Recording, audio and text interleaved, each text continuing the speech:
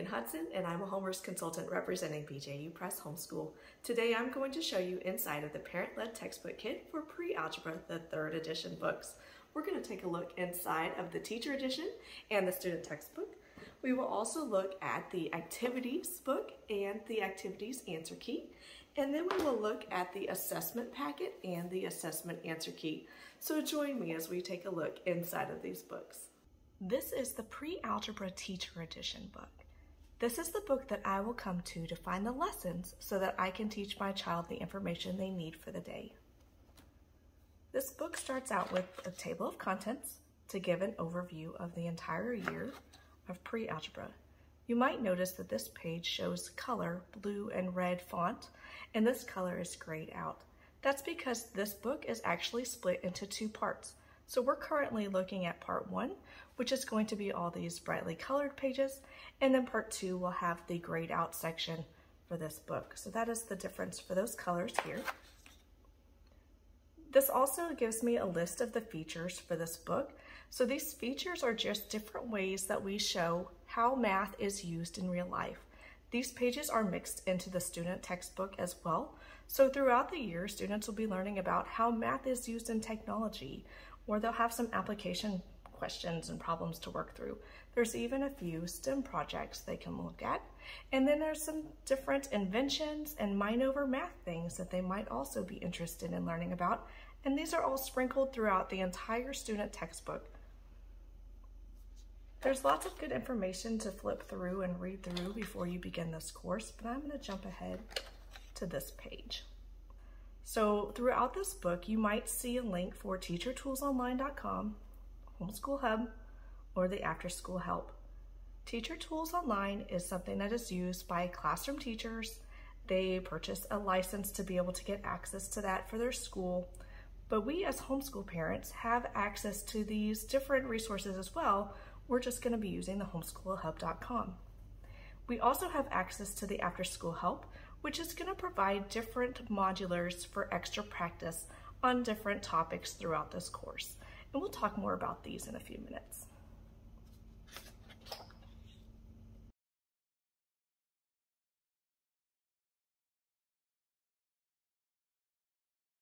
And this is all information you will want to read before you start teaching this course. This book also has some highlights for what you're looking at within each lesson, and we're going to talk about that in a second as we go through an example lesson.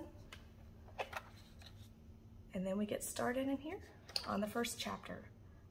I'm going to preview a lesson from chapter 2 for you. So each chapter is going to start with a lesson plan overview. On these pages, I can get a quick check to see which pages are going to be assigned for my student book, what my objectives are for each day.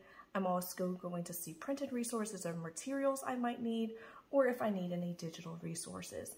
I also have a list of assessments or assignments that I would be assigning throughout each lesson. Each chapter does end with a section here called Application Problems. These are pages that your student would do to help incorporate real-life type problems. And then we also end each chapter with a chapter review. So that will review all the different topics from the specific chapter to review for the test, which is usually assigned the next day. Just as a quick reminder, if it does say Teacher Tools Online, as a homeschool parent, we are going to the Homeschool Hub to find these resources. So if you logged in to the Homeschool Hub and you looked for this game, Math or D, this is actually going to be on the Homeschool Hub, and it's going to be listed in your course resources. And this is going to be a way that you could review math for your test the next day. Math or D is just a silly way of saying Jeopardy with math questions. This chapter also ends with one of our 4 STEM projects. So we'll be taking a look at that at the end of the chapter. Now you might notice that these 2 pages are actually the student textbook pages. They are just a reduced student textbook page that is in your Teacher Edition book. Any of the information on the sides is just information for you as you're helping present the information in the student textbook. So each chapter will start out with a page like this with your entire chapter objectives and a quick overview of what your chapter will be about. Let's go ahead and get into our first lesson. So this is section 2.1, And I see my essential question here along with my objectives for the day. I also have a note here for what I need as a printed resource and the digital resource for the day. I do have some notes on the side that I can incorporate as I'm teaching this lesson, but I would mostly be focusing on the student page. I would be going through this information with my child to make sure that they understand what they're learning about for the day, and then we would start working through examples. If I see a circle like this with a number in it, I know that that will have some information for me on the side and the teacher margin.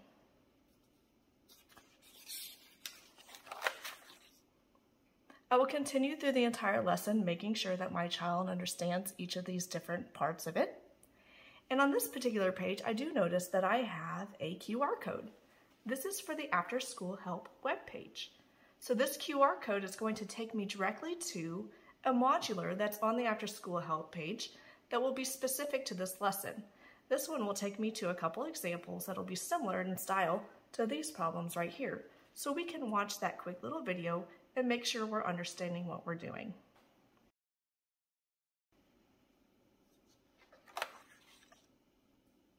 I see here that I've now reached the exercises. This is the part where I am assigning work to my child for them to complete. So this is going to be in the apply section in my margin. Now you might notice that I have 3 different assignments I could give: a minimum assignment, a standard assignment, or extended assignment. I can pick the one that's appropriate for my child to be able to complete for this lesson. You might also notice that throughout each of these pages, I had all this red font to show answers for each of these questions. On the assignments, I actually have extended solutions for me as the teacher to help make sure that we are doing our work correctly as we're solving the problems. And I would highly encourage you to get a separate sheet of notebook paper to show your work when you're solving these problems. So that way you can check not only your child's answer, but also to make sure that they are doing the work correctly as they're solving their problems. And then at the end of the lesson, I do have a quick cumulative review to review what we have done in previous lessons. Now this particular lesson also ended with an invention. So this is going to be one of those real life applications of how math can be used in the real world and why it applies to daily life. We're going to jump ahead a little bit now. So this page is called Gyroscopes Then and Now. This is going to show us a little blurb about gyroscopes and see how they used to be used, and then compare it to how we're using it now. So this actually ties in with that invention page from a few pages ago.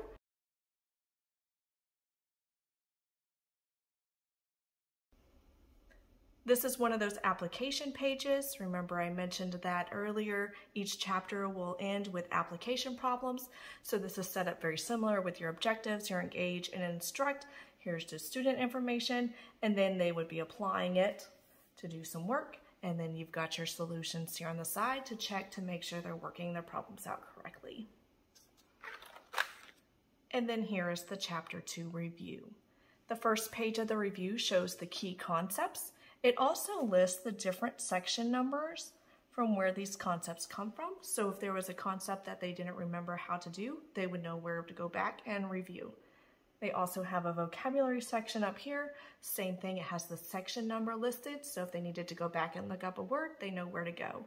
And then you have some problems to work through to make sure you are ready for your test. And then the day after the test, we do have the STEM project for this chapter. We have an objective. We have a note here saying we need to get this printed resource, and we also need this digital resource.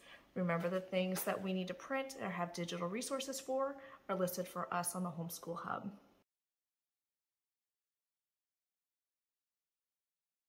At the back of this teacher edition book, we do have some selected answers, and they are listed for every chapter. We also have a glossary, and we also have an index. And that wraps up our teacher edition, part 1.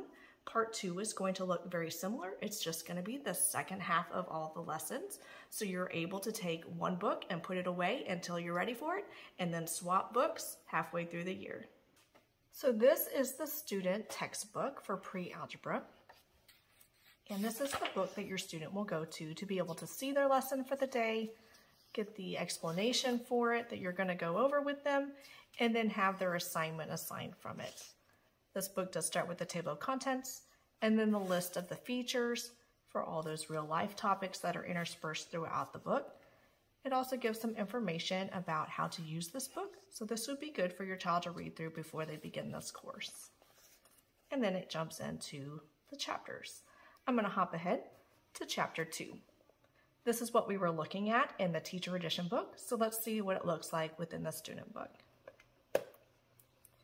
This is lesson 2.1. So I see here that I have some objectives for what I'm going to be accomplishing in this lesson.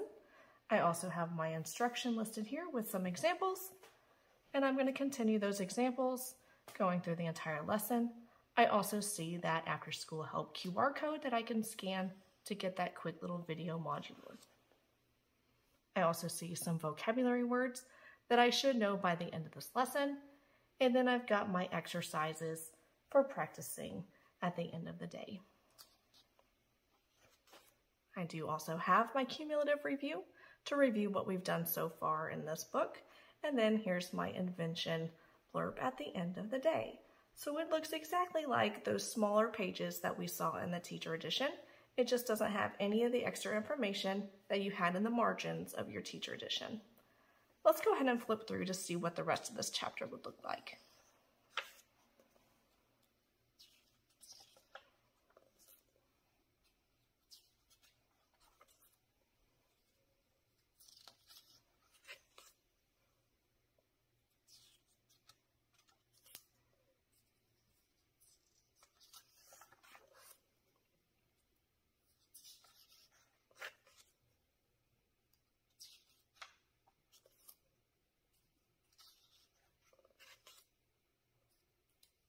You're probably noticing that there's quite a few QR codes mixed throughout this book.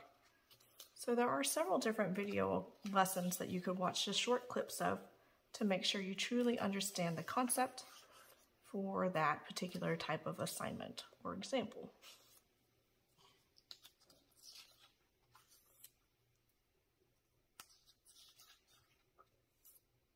Here are those application problems and my chapter review, my STEM project. I'm going to hop ahead now to the back.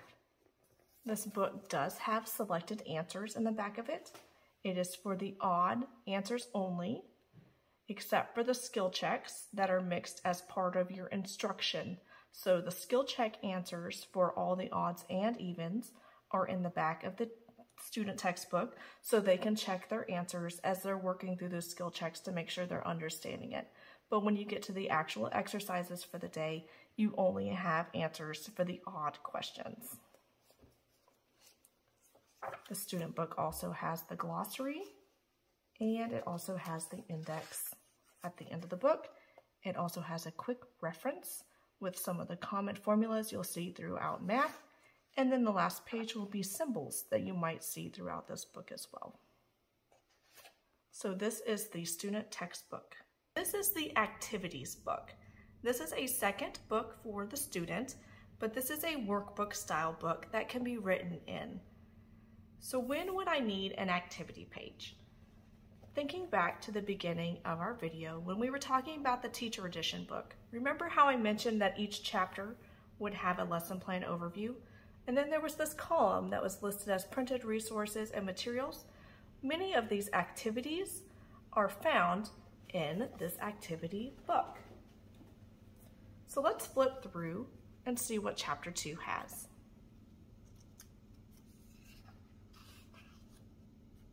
We start out with some math and scripture, and then some calculator skills. We also have some extra practice on the distributive property, an algebraic proof, some problem solving, scientific notation, mental arithmetic, and then additional chapter 2 review. We also have a cumulative review to go over everything from the end of this chapter and review things that have been previously done in previous chapters. Also remember how I mentioned that the materials you would need for that STEM project when we were looking at the student textbook were on the hub. So the hub will have your digital resources, but the printed instructions and your material lists are going to be found in this activities book. So this is going to be your potato power project. There's the instructions and your planning and your designing and your testing.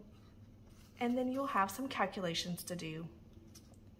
And there's even a rubric provided for grading at the end. And then it jumps into chapter 3. So this is the activities book for the student. To go along with the activities book, we also have the answer key, and as the name states, it is purely an answer key. So the answers that you need to go with the activity pages are listed in here.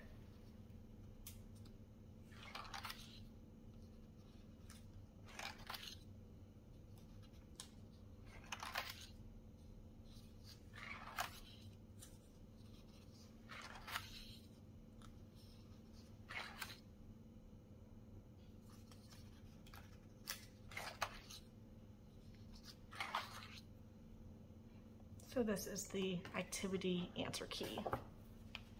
And the last parts we have for pre-algebra are the assessments and the answer key to the assessments. So all of your quizzes and your tests will be found in this assessment packet that you can tear it out as you need it, hand it to your child, they can work on their problems, and then you have the answer key in order to check their solutions. Thank you for joining me as we looked inside of the Pre-Algebra 3rd edition books. If you have any questions about the materials you saw today, please feel free to reach out to your local Homework by Precept consultant. We would love to help you.